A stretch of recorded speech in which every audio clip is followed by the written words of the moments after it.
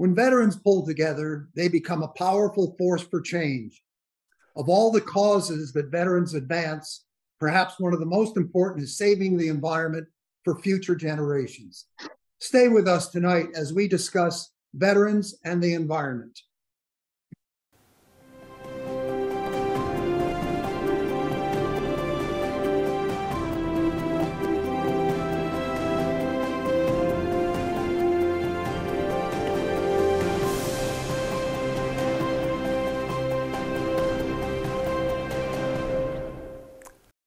Thanks for tuning in to Veterans Voices. I'm your host, Stephen Burchick. Tonight, we will be talking with veterans who are helping the environment. If you want to be part of the conversation, call us at 925-313-1170. Send us a message through Facebook at Veterans Voices 1 or email us at veteransvoices@contracostatv.org. For those watching live tonight, we could really use your calls and emails to let us know who is tuning into the show. I want to introduce tonight's guests, retired Brigadier General Eric Peck of the Save Farm, Nancy Lobby, Director, North American Grazing Lands Strategy of the Nature Conservancy, Jack Daly with the Washington Veteran Conservation Corps, and Vince DeJonich of Veterans for Peace. Welcome. We'd like each of you to do a brief introduction, give us a little bit of background about your military service and your current projects. Tell you what, Jake, why don't you go first? I'm Jake Daly. I live in Olympia, Washington, and I am currently an intern with the Veterans Conservation Corps. I'm currently doing wildlife monitoring for Conservation Northwest, an organization here in Washington that helps get wildlife crossings built to do reconnect wildlife populations here in the Northwest. And I also am part of an organization called Veterans Ecological Trades Collective, and I have a regenerative agroforestry startup that's U.S. Rake Force. So, okay, sounds like you have a lot going on. By the way, we have a couple of photos. We're going to pop them on the screen. If you can briefly describe what it is we're looking at.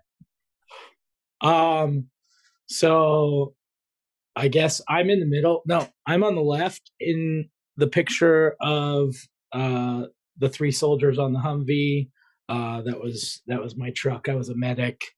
And then Tito Ortiz came to our camp for a visit, and I got to get a fight pose with him. So that was pretty cool.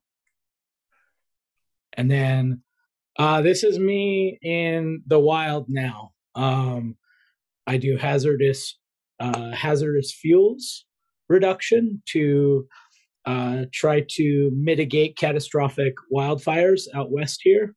And the biomass that I collect, we turn into regenerative soil amendments to try to regenerate our degraded landscapes. Well, thank you very much. If we can go to Eric. And Eric, if you can describe military background and current projects. And I think we have a photo or two for you as well. Okay. I have about 40 years in the military. Most of the time I was an aviator, flying helicopters and airplanes. And then they kicked me upstairs and I started dealing with people problems and logistics. That was my military career in a nutshell. One deployment to Afghanistan. Now I'm working with SAVE, which is a service member agricultural vocational training farm in or near Manhattan, Kansas. And we train veterans and transitioning service members in agricultural careers, focusing on sustainable farming. Okay, there's a couple of photos. Well, it's me at Kop Najil up in the mountains in Afghanistan, where we were meeting with several local farmers. One of them wanted to trade his wife for a hand-powered rototiller. So kind of a funny story about that. We wouldn't do it, but because he couldn't sustain it. But the other one is another one is a meeting with village elders, talking to them about agricultural projects that we wanted to do with them, and negotiating what and how we could do them. And then the final one, we'd been to that village in the background, talking the same thing with that village, how to do agricultural products and trying to replace opium production. This one is at the Save Farm, building a hoop house. One of the things I teach out there is construction, and we put up a hoop house. Very proud of that hoop house. It's withstood several 100-mile-an-hour windstorms and still standing and still got the plastic on it. Well, thank you very much. Nancy, give us a little of your background. Sure. So I'm originally from Nebraska, and we grew up on a ranch here, really small town. And so right out of high school, I joined the Army and spent 8 years in the military as a counterintelligence agent, traveled all over the world, spent most of my career overseas in Korea and all over Europe. Now I work for the Nature Conservancy, and my role here at the Nature Conservancy is to work on our sustainable grazing program. We work on grazing lands across North America, really working with ranchers, with supply chain actors. So think about those that are producing beef, and try to identify ways that we can help them be more successful, because if they're successful, then they are doing positive things for the environment. Well, thank you. And here's a couple images. Yeah, that's me literally coming right off of the ranch to into the military. I actually served at Forces Command under General Colin Powell. And at the time that I was getting promoted, we were in the skiff, and we were kind of under lockdown. And so I actually got promoted with virtually nobody there. So yeah, it was quite an experience. Okay, and the horse photo? Yeah, so a lot of my work with the grazing land folks, I get to basically take what I learned as a rancher and what I've learned in the beef industry, and apply that to the environment and how we can actually improve the environment. So that's just representative of some of the work that I do. I get to jump on a horse sometimes and ride on the ranch and rope cattle and do stuff that I normally would do on the ranch, and I get to do that as part of my work with the Nature Conservancy. Well, that sounds great. Vince, tell us a little bit about yourself. Hi, I'm Vince Dionich, and I currently live in Oakland, California. I'm that rare thing. I'm a native San Franciscan. I was born in San Francisco, raised in the Central Valley, and I went into the Army. I didn't want to work. I didn't want to go to school, and I was looking for an adventure. And I found much more adventure than I wanted. I wound up being in the infantry with 101st Airborne, mostly in Northern I Corps, which is now what would be considered Central Vietnam. And then I got out of the Army, and I became a climate activist, among other things, at the time. And currently, I'm a member of Veterans for Peace and one of the founding members of the Climate Crisis and Militarism Project. And our main goal is to look at and educate people about the fossil fuel use and emissions of the military. And we're also beginning to look at the fossil fuel emissions and use in actual war. Looking at the Ukraine now, we're finally starting to get some numbers so that we can actually put something together. Okay, your photo there, can you describe that image?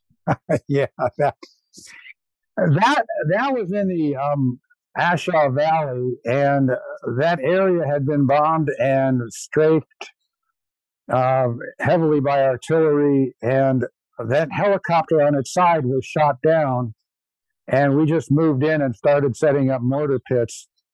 And so I took that picture. That was quite a thing. That whole picture, yeah. So sure looks like it. Yeah. And this one? This one is with a couple of my other friends from Veterans for Peace. One the other man is Steve Morris, who was originally going to be on this program, but he's in rural Pennsylvania without internet at this time, visiting family. So I stepped up, and the other woman is Judith, who's a member of Veterans for Peace, as an associate member. And that's at a climate rally in San Francisco but right before COVID. Okay. Before we moved into Masklandia. Okay. Okay, here's a question for each of you, or just kind of throw it out there. What do you consider to be the most important environmental issue or issues of today? Just somebody raise a hand. Okay, Nancy. Well, I mean, I think we're hearing about it even from folks on this panel. Climate is like at the top of everybody's mind, and everybody's trying to figure out how they can make an impact. And so I think, I didn't come into, I didn't leave high school and decide, I'm going to join the Army and then I'm going to work for the Nature Conservancy. I mean, that never crossed my mind, but the path that I kind of took sort of led me to really being able to contribute into that climate conversation, knowing that the work that I am doing on the ground with ranchers and with farmers is actually going to make a positive impact on the climate.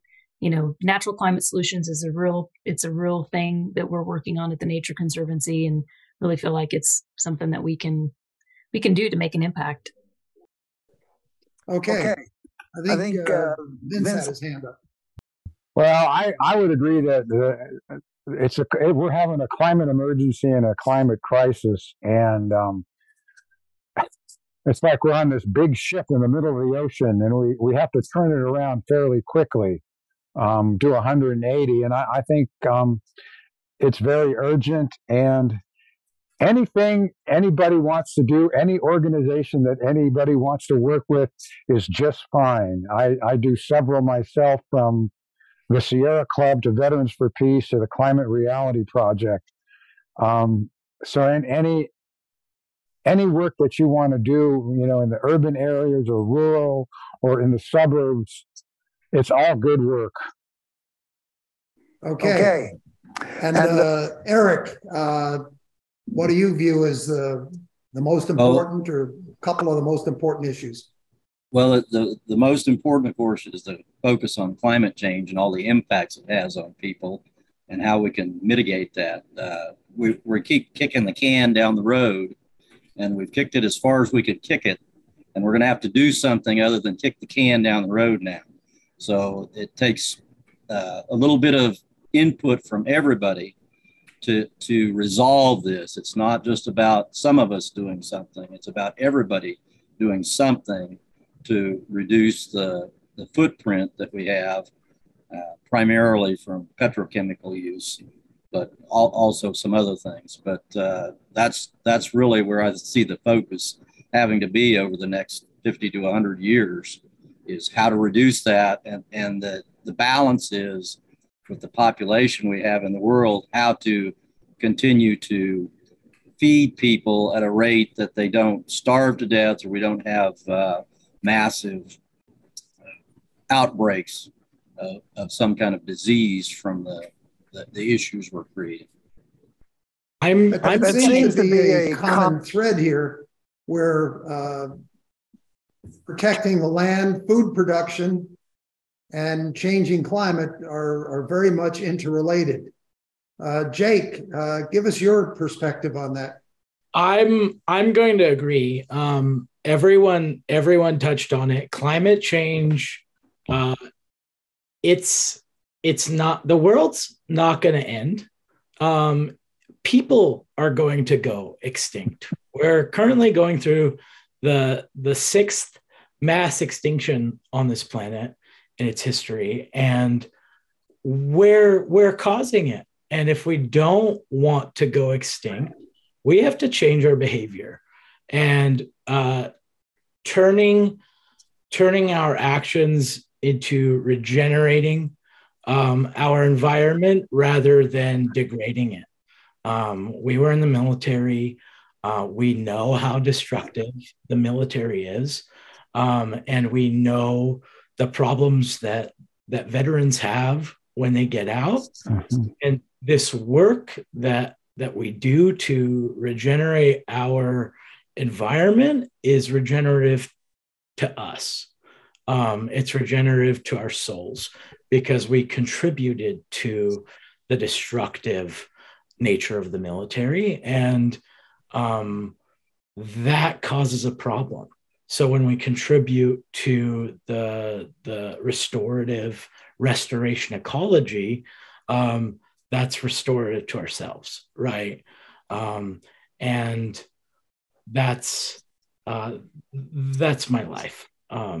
I contributed to destruction, and now I'll contribute to restoration. You use the term regenerative. Could you briefly describe what you mean by that?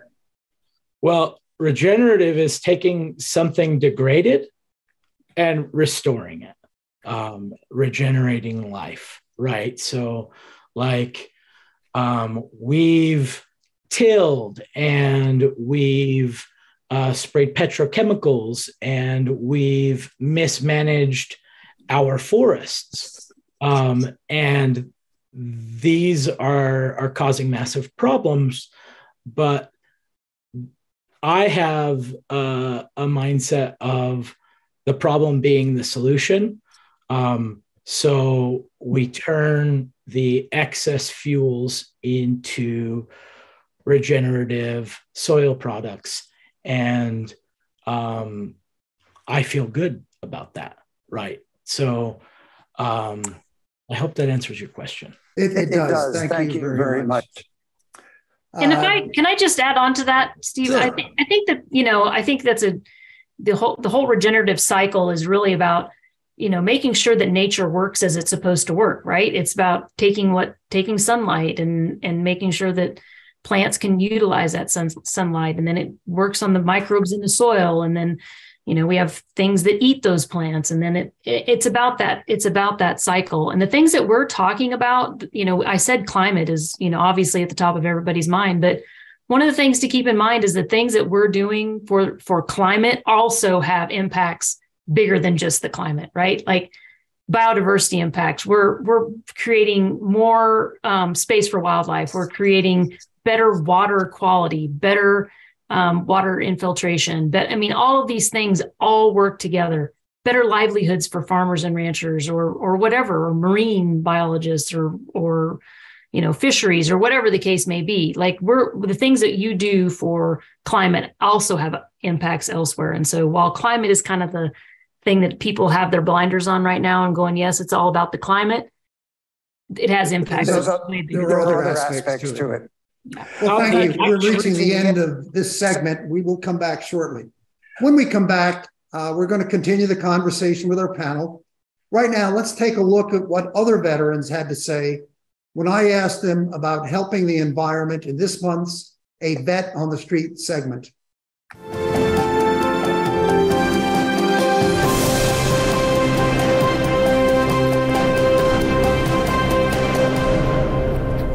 We're gathered at the Veterans Memorial Building in Danville, where a lot of veterans are watching the Army-Navy game. I'll admit I'm a little biased. Go Army. But we'll see how the game turns out. Our question today is, how can veterans help the environment? Hi, this is Mark Heineman, U.S. Army Reserve. And the way I think the veterans that I work with and enjoy the company of is every day we have to make decisions about what we're doing. And an example where we can help the environment is rather than just making a run down to Safeway and then back home and then a run later in the day to the post office and back home, try to combine multiple stops so it's actually one trip.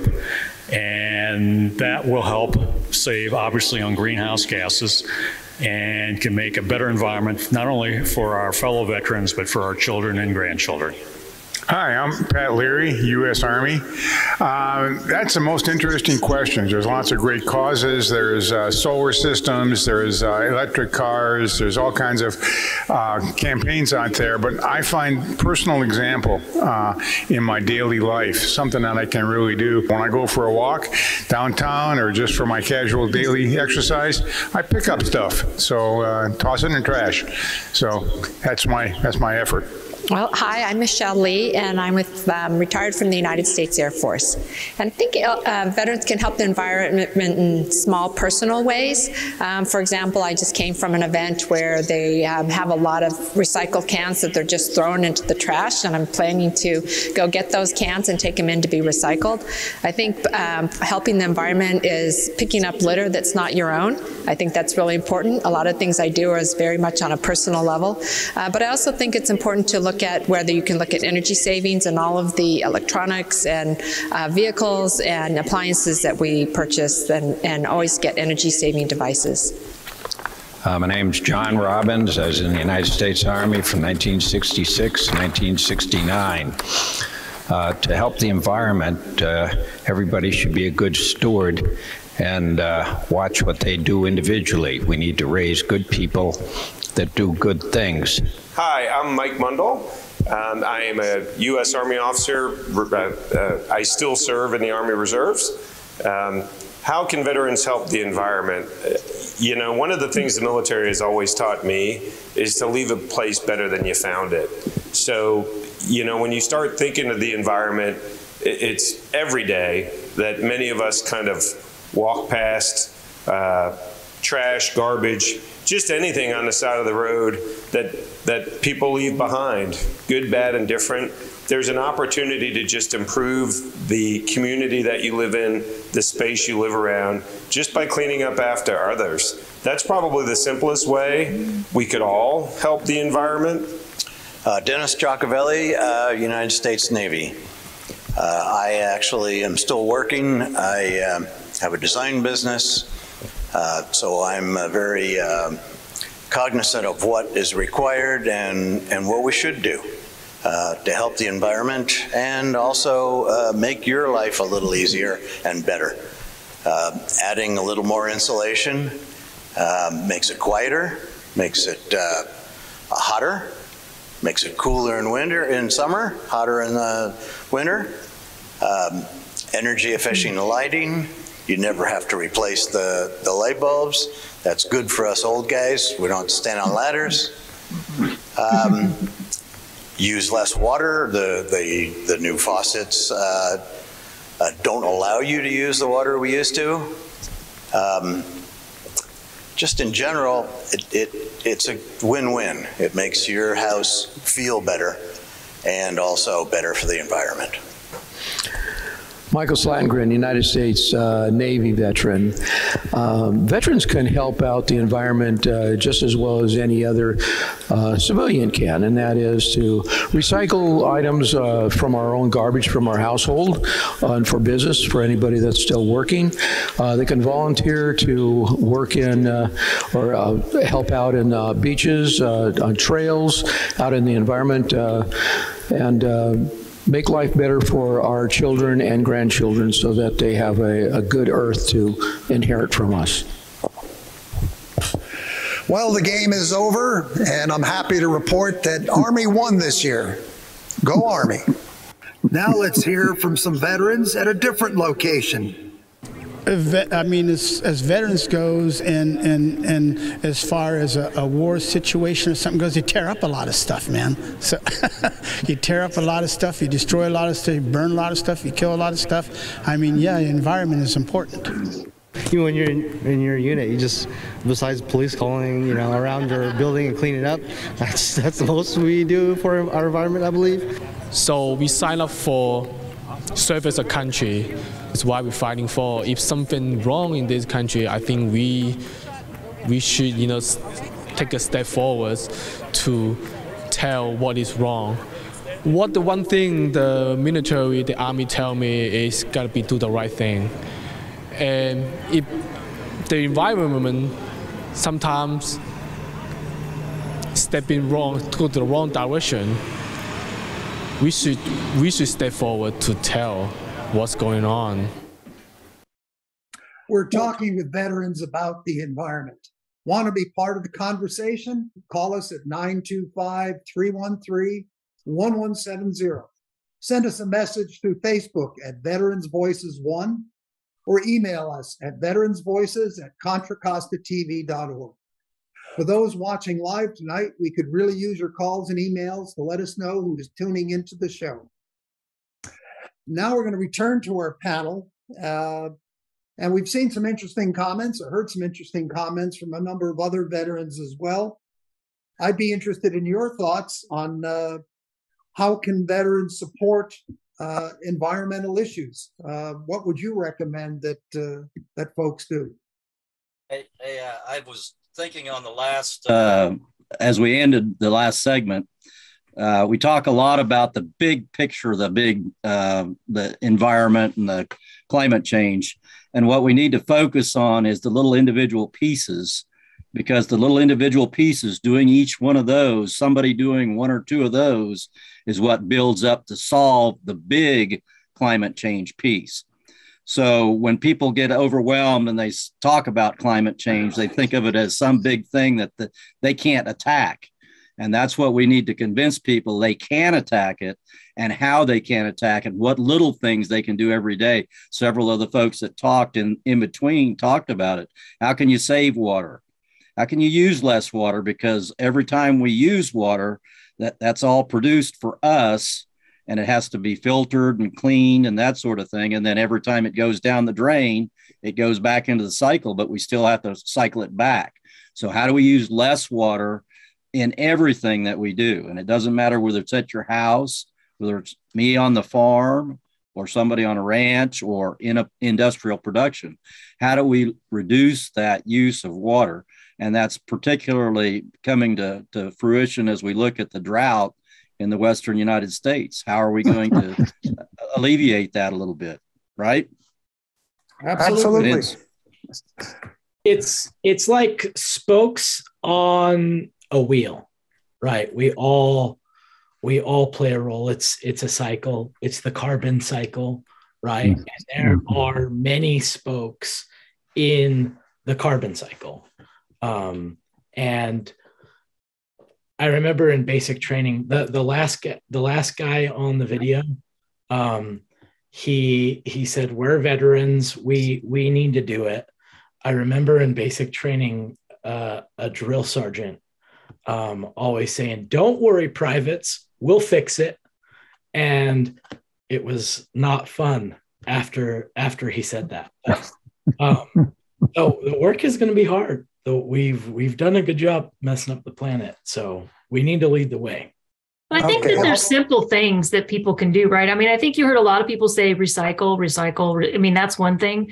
The one thing we find is, by gosh, waste less food, because that food that you're throwing in the trash can, whether it's from a restaurant or from the grocery store or something you cooked, it has resources to it. It costs water. It not only costs money, it costs water. It costs, carbon. It costs lots of things, biodiversity pieces to that. So if there's one thing I could tell people is, don't waste food. Eat, as much as you can. If you could waste less food, if we would cut our waste in half, we'd be way further towards our climate goals than we are right now, just by cutting our food waste in half. I agree with that. I was listening to those speakers and I'm thinking, I do all those things, and that's great. And I do a lot more as well. I think we can learn a lot from the indigenous people, the people that are still, that still live on the land. And the Iroquois, for example, had in their confederation before Europeans came to the continent, when they thought about making decisions about the environment, they thought about, what's the effect of this going to be on the next 7 generations? And one of the things I think we can do besides doing the personal stuff, is figure out how to take a longer term view of things.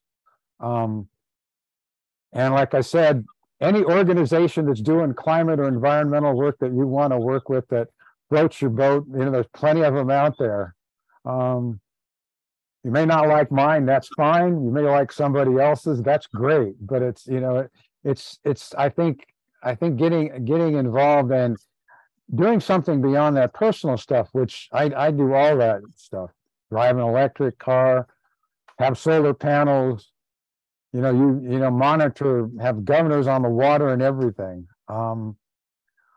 But I mean, if everybody did that, that would help, but it still wouldn't mitigate the bigger issue. So I think there's a tandem approach, working on the smaller stuff and looking at a shift in the way that we view stuff. Because I grew up as you throw it out. Like, I don't throw food out. It either goes in green waste, which gets recycled in mulch and fertilizer, or it goes into compost. There's those, everybody can make those kinds of choices. I know in some municipalities they don't have green waste, which I think is a good project to lean on your city or your county. Why don't we have this? Or some places don't have recycling. Why don't we have this? Well, I'm sure a lot of people are working toward getting some of those. I'm just thinking back to comments from grandparents during the 30s growing up in the Depression, and I'd be interested in the statistic on how much food was purchased per person in the 1930s in the midst of the Depression, and how much food is purchased now, either in pounds or volume. I'm sure the numbers are higher now, and people may be a little more casual about it. Well, they're way higher than they were even in the 1950s. All you got to do is stand in a supermarket line or a Costco line and watch, and it's not that hard to figure out. But I know in the 30s, my mother told me stories about the Depression where they did not have much and they didn't waste anything. And I think that all shifted in this country after World War II.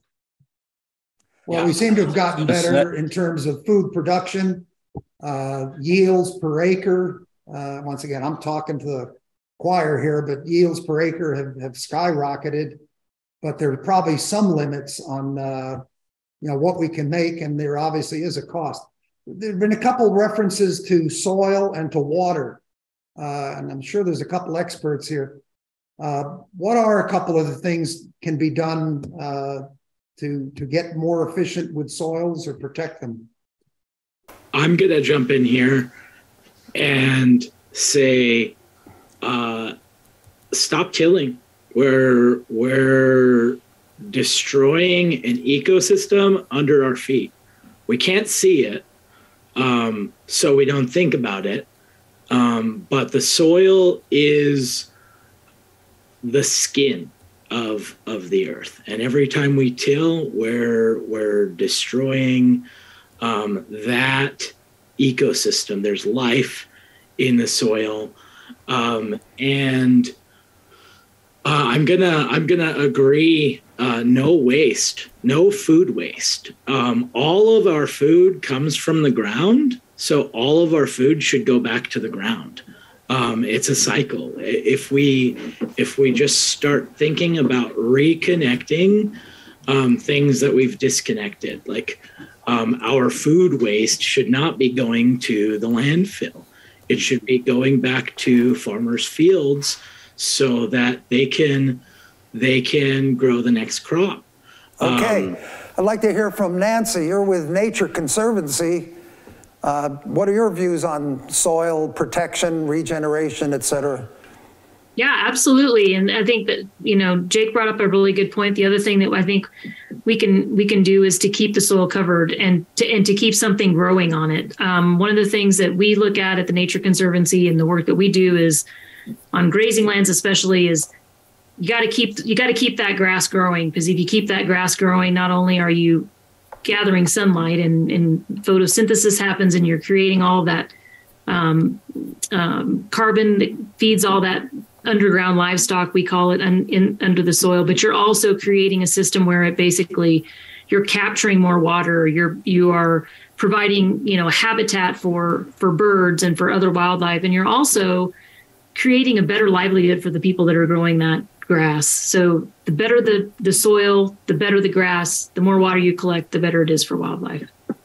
There's where the show is based out of California, and there are a number of companies in the Bay Area here that are working on producing food out of vegetables or green products that mimic beef and other foods. You're in an area with grazing, et cetera. How do you reconcile the two, or how do the farmers feel about that? Well, farmers don't love it, I can tell you that. I mean, basically, it's trying to do something that, I mean, my parents don't love it. We're ranchers, and you know, we just soon eat the beef. What I would say on grazing lands is, you know, all of these things, there's no silver bullet, right? I mean, okay, it's great. Some people don't want to eat beef, and that's fine. So have that. Just know that there's an environmental impact to those foods as well. Mm-hmm. For grazing lands, our grazing lands must be grazed. And so it requires an animal to graze that, whether it's a bison or a cow or sheep or something with cloven hooves that they can graze that land and consume that grass. If you don't graze it, it actually becomes degraded, as Jake was saying earlier. It's not good. And so while those products are great for the people that choose to eat those things, we still need animals on the grazing lands in order to keep grazing lands healthy. Eric, any comments or thoughts from you and the Save Farm group? Sure. That goes back to the all the things that we talked about with the cycle of life. You know, that's what we're talking about here, is how do you do it? And just like Nancy was saying about grazing lands, we don't want to till those grazing lands and raise crops on them. That's the wrong thing to do with them. You need to use the land the way it's set up to be used. And that's part of what we talk about when we teach at the Save Farm, is what is the basic nature of the land that you're going to farm, and what can you and what can you not do with that land. And a lot of the things we talk about with the soil quality and water conservation are, if you're going to till it, is how do you contour farm and those kind of things. And the idea of not tilling is what we push. But if you can't not till, there's some areas that you can't do that on. You have to till a little bit, but we go to minimal till. So what we're trying to do is adapt to the situation that you have, and you have to be able to analyze what the nature of the soil and the other things that go into it.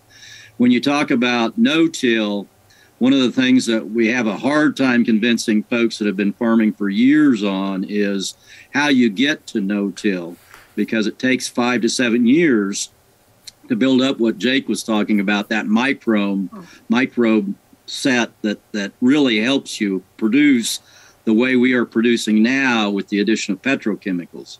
But convincing folks to do that is the tough part. So like most places, whether it was Afghanistan or the U.S., if you have somebody that's successful that's doing it and shows the other people around, they want to know why they're successful.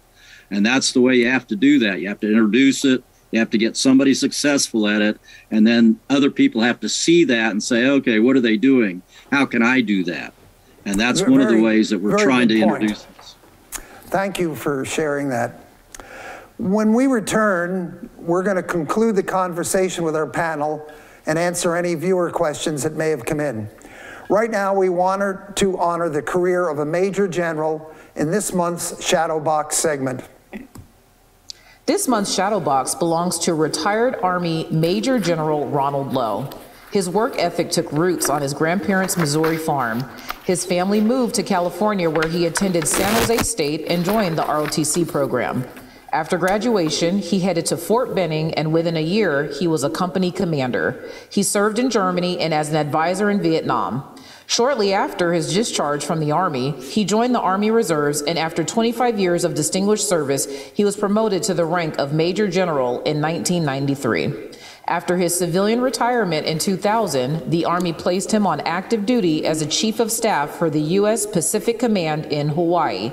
He now lives in Danville, California, and volunteers for the Sentinels of Freedom, the Vietnam Veterans of Diablo Valley, and the Veterans Memorial Building in Danville. We honor his service. We're talking about veterans and the environment. We welcome you to contact us with questions or comments. Call us at 925-313-1170. Send us a message through Facebook at Veterans Voices 1, or email us at veteransvoices@contracostatv.org. For those watching live tonight, we could really use your calls and emails to let us know who is tuning into the show.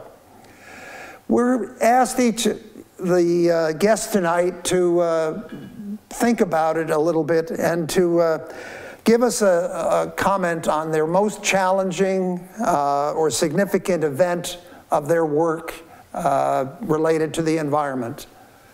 Anyone want to go first? I can jump in there just because the Nature Conservancy is a global conservation organization. And so when you show up at a rancher's door and you say, hey, I'm from the Nature Conservancy and I'm here to help. I mean, I've had a lot of doors get slammed in my face. I think being able to think, a little bit outside the box, when we think about the environment, a lot of times we close in on what we think is sort of the right audience to think about the environment. And we immediately go to things like people were saying on the earlier segment, recycle, solar, those sorts of things. When in reality, there's a whole world out there that, veterans can participate in. And I think that that's one of the great things that I love about the Nature Conservancy is we actually, as part of the Nature Conservancy, we have an employee resource group called Veterans in Nature Service, where we actually are recruiting veterans to come work for the Nature Conservancy. And so if you're interested in learning more about that, just email Vins at nature.org, and would love to hear from veterans on how they can contribute into something that maybe you don't think is in your wheelhouse, but it probably is. We'll have resources listed at the end so people will get a chance. Somebody else. Yeah, I'll go real quick here. One of the things that I try to do is when I go out and talk to people, not just veterans, but many of the farmers and ranchers that we interact with, we talk to them about some of the things we're doing at the Save Farm and try to convince them that maybe they should come back and take some classes with us, both to help themselves learn some more modern techniques and to help our students understand where they're coming from their background. So we try to mix that, get that diversity up. But convincing folks that have been doing something for 60 years one way to do it a different way is probably the biggest challenge we have. And I don't care whether it's in farming or whether it's with recycling or how you do stop food wastage. It's convincing people to take on different habits. And I think that's the biggest challenge we face everywhere in this fight. Thank you. Vince, what are your thoughts? Well, I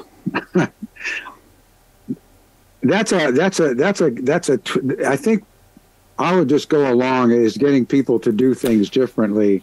I remember 1971, I just got out of the military. I've been out of the military and been doing a lot of reading. And I read this book, Silent Spring, which made me an environmentalist. It's kind of a seminal book in the environmental movement about the effects of pesticides. And I tried having conversations. I was working at a restaurant when going to college, and I'm trying to have conversations with people about the environment. And when I would say something, I would get quoted from the Bible about, how the earth is going to end and, all this stuff. And I still find that a really challenging group to talk to, about where there's like the H.L. Mencken quote from the Scopes trial years ago. for every problem, there is a solution that is simple, neat, and wrong. And I think the big challenge is there's a lot of belief in those simple, neat, and wrong solutions, in around this issue. So I think that's I would say that. Okay, Silent Spring, that was Rachel Carson, wasn't it? Yes, Rachel Carson. I remember that book. Jake, give us what's significant that you've been involved with in your career. I would say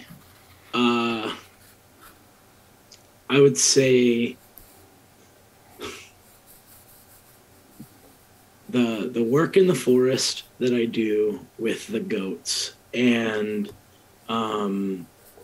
removing the excess fuel from an unmanaged forest has been super regenerative in my life. But there's a challenge that we're all facing, and it's funding. We don't have enough funding for this work, and I see a shift happening.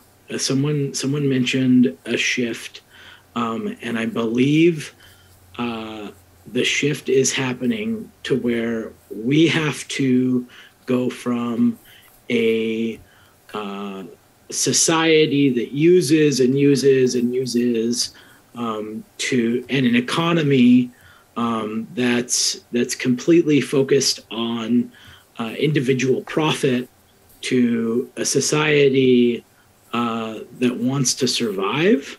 And to do that, we're going to have to develop a regenerative economy and fund the important work of hazardous fuels reduction and regenerative agriculture and stream restoration, river restoration. All of these things, the biggest challenge is there's not enough funding. Funding probably is a key issue. I'd like to just make a comment that this show, for me, is personally very interesting. We're located in an urban area in Northern California, and generally most of our topics have an urban bent.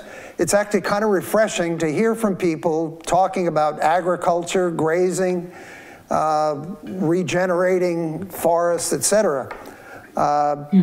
I remember hearing a figure that the food production in this country, I think, involves 4% or fewer people, which is kind of amazing compared to a couple hundred years ago where 95% of the population was needed just to survive.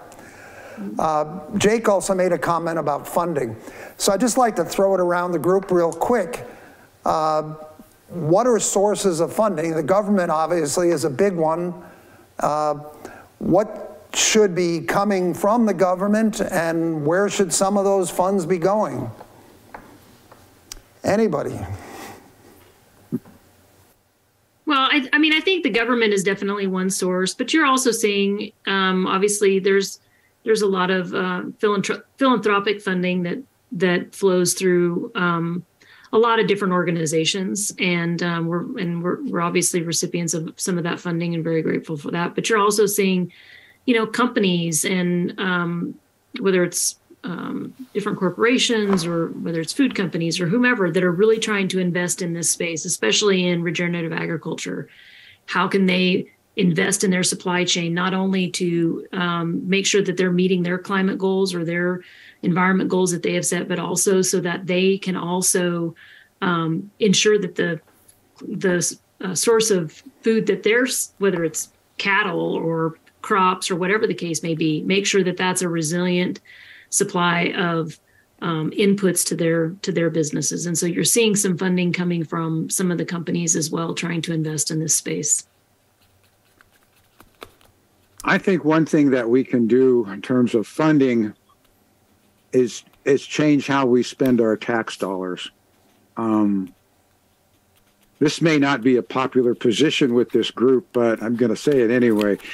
The money that we give to the military is outrageous. They get way more than I think is required for any kind of legitimate defense. I think to fix this, we're going to need a bigger mobilization too, like we did in World War II, a public-private partnership. Not only shifting tax dollars around, but maybe increasing taxes on some corporations, people that currently and historically benefit from bad practices and have polluted. And it's a big shift, but this is a huge issue. I think it's bigger than most people realize. And I don't know that we've got 50 years to fix it. I think it's shorter than that. I mean, I don't think that. I think it's a short time frame that we have to shift things. And the only model I see is how the country responded in World War II. I mean, as you know, everybody pulling together, everybody figuring out something to do. Okay. Thank you. And you, sir?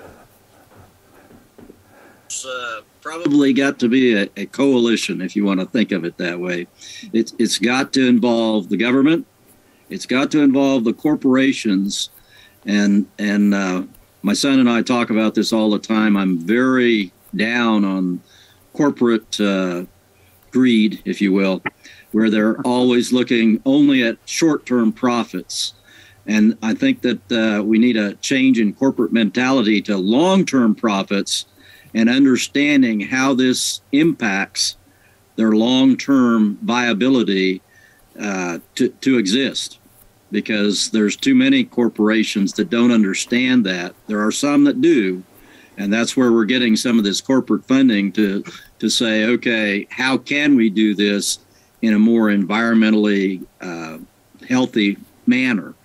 But we also have to understand that there's got to be a balance, because if we don't balance it right, we're going to get into the issues that we always get when we go to bleeding edge solutions, where we can't implement the bleeding edge solution because the way we're doing it is backwards.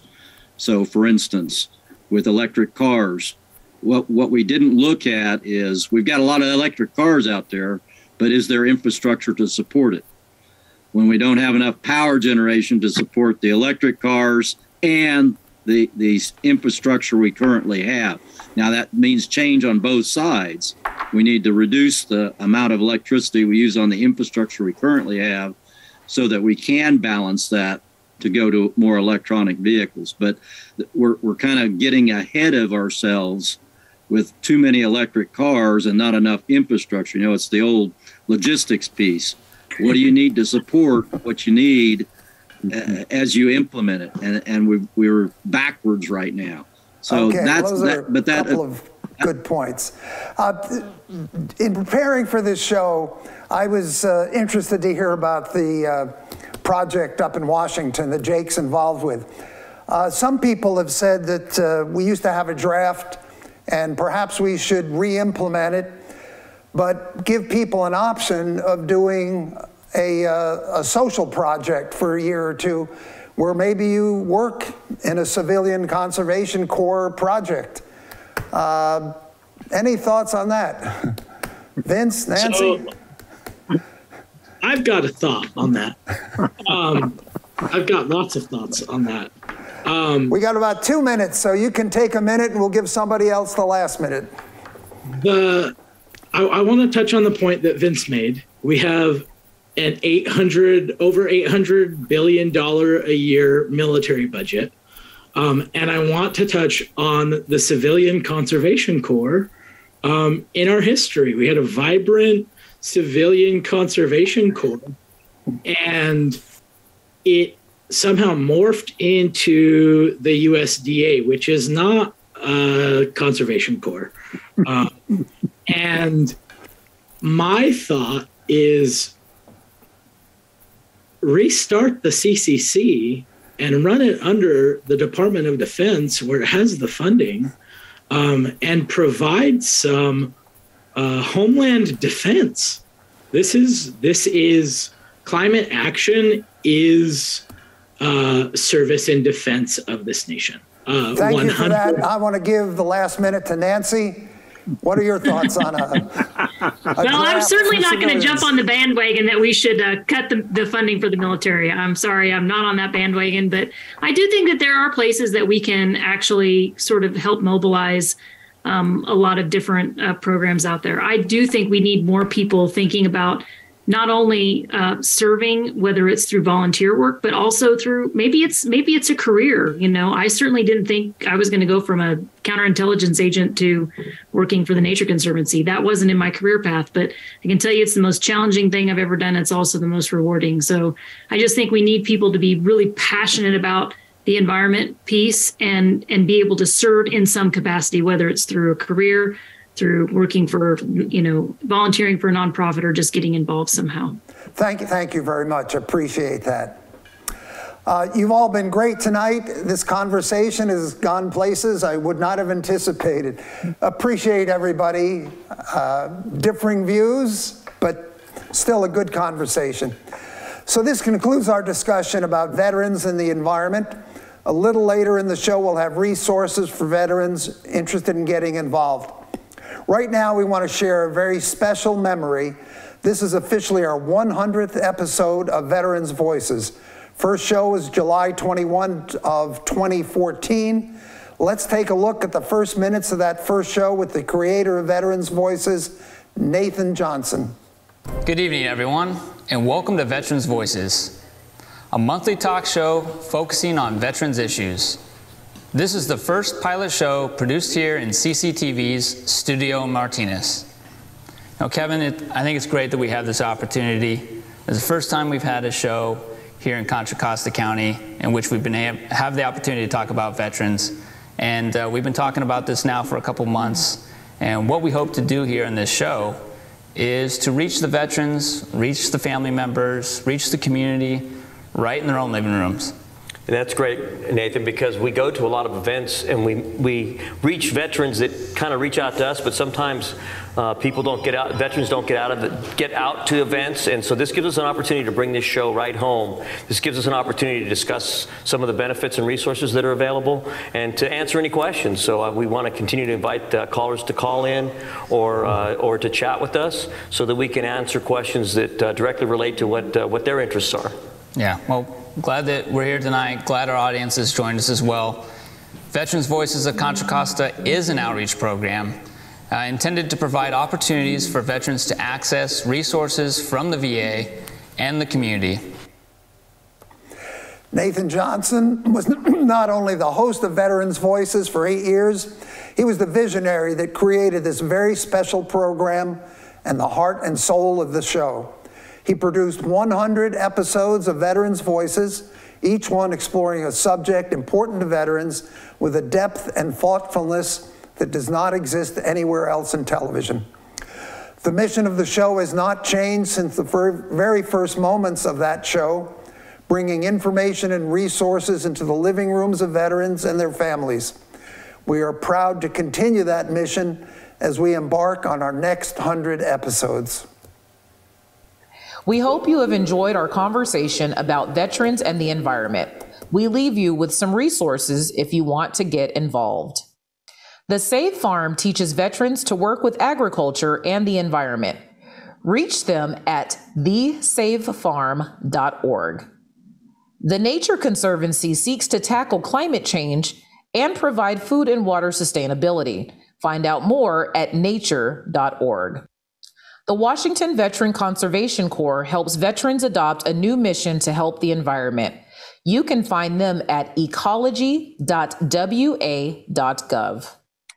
Veterans for Peace Climate Crisis and Militarism Project is part of the worldwide movement to end the climate crisis and promote climate, environmental, racial, and economic justice. Find out more at veteransforpeace.org/take-action/climate crisis. Veterans Voices is brought to you in part by contributions from the Diablo Valley Veterans Foundation. dedicated to helping veterans near you. American Legion Post 246, honoring the tradition of the American Legion in Danville. If you would like to help sponsor Veterans Voices, you can donate to Veterans Voices Care of Diablo Valley Veterans Foundation. Get in touch with them at diabloveterans.org. To rewatch tonight's episode, check back on our homepage later this week or check your cable provider's schedule for rebroadcast times. You can also rewatch this episode and many others on our YouTube channel, Veterans Voices of Contra Costa, so be sure to subscribe.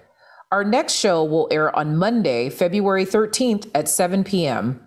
We will be celebrating Black History Month and you won't want to miss it.